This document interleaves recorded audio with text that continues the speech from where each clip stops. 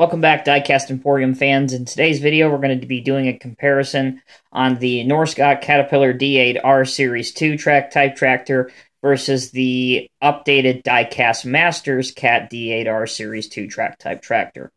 So when this was first released by Norscot way back in 2002, it wasn't a very big seller, which is why they tried to move so much stock of it by adding it to the Kenworth lowboy sets and the Peterbilt lowboy sets and pretty much anything else they could get away with. And one of the reasons why it wasn't a main seller, or a big, huge seller, was its lack of functionality and rubber tracks. So, we will first take a brief look at the original. Again, rubber tracks that really did not roll well whatsoever. Obviously, they're not going to roll here on the review table, but even on a surface with friction, they didn't roll very well. Looking at the back, the ripper did go down to about there, which was good because a lot of people like to pose their machines off the ground, especially when you're talking bulldozers. The blade, however, had very, very, very limited movement and functionality. As you can see here, I'm applying a ton of pressure to get the blade to move up, and it just simply won't go. On the front, you had your Caterpillar logo, 2 lights, your air cleaner, your exhaust, plastic hand and grab rails all around this machine. And it's very difficult to see. But right underneath the D8R, I'm not sure if my camera will pick it up, but in the red line you can see Series 2 under the D8R. So if this model had anything going for it, it actually did have some decent decals applied for the time period that this was released.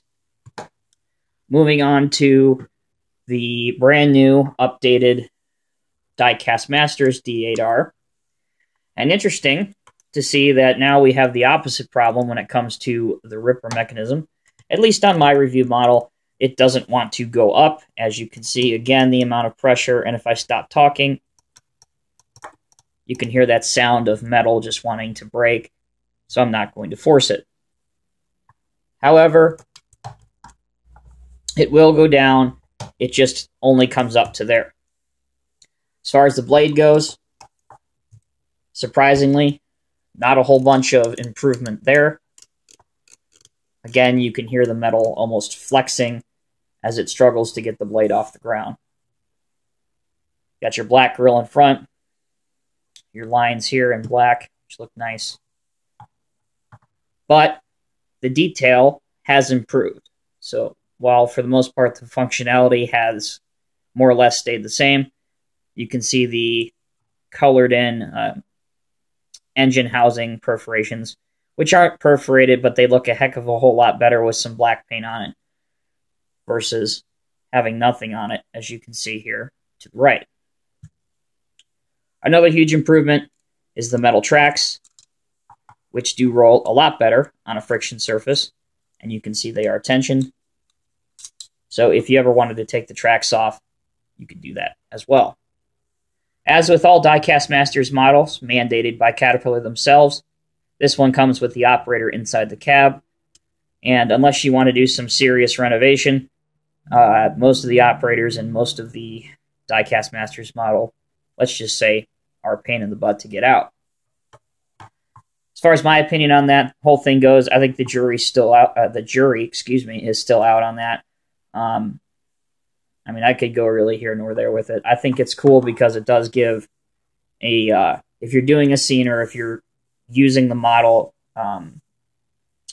posed as it's working, I think it looks a lot better to actually have somebody in the cab. But if you look close enough on it, I mean, it almost looks like a toy, like a little toy guy behind the wheel. So, like I said, I can go either here nor there on it, but again, that's not a decision made by me or anybody else. That was a decision made by Caterpillar and their promotional staff. So anyway, without rambling too much, the D8R by Diecast Masters is substantially better than the original. However, there are a lot better dozers out there on the market.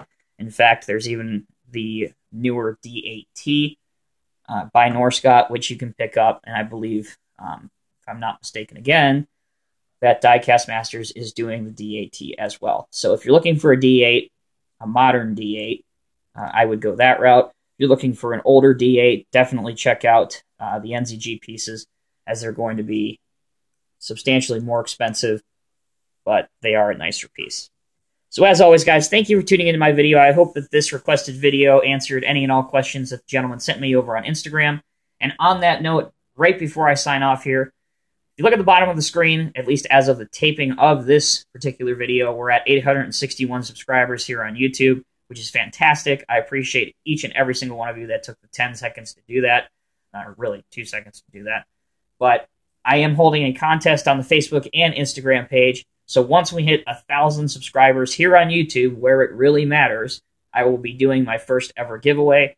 So chances are, if you're watching this video, you are already subscribed, but maybe those new viewers that have maybe found the link via Facebook or whatever, make sure that you go ahead and hit that subscribe button. It doesn't cost you anything but a moment of your time, and it definitely helps out each and every one of us here on YouTube. So once we hit 1,000 subscribers, once again, to show you guys my appreciation, I will be doing a model giveaway. But until then, guys, stay tuned as new videos are added weekly. Thank you for watching this one, and I hope you all have a great Memorial Day weekend.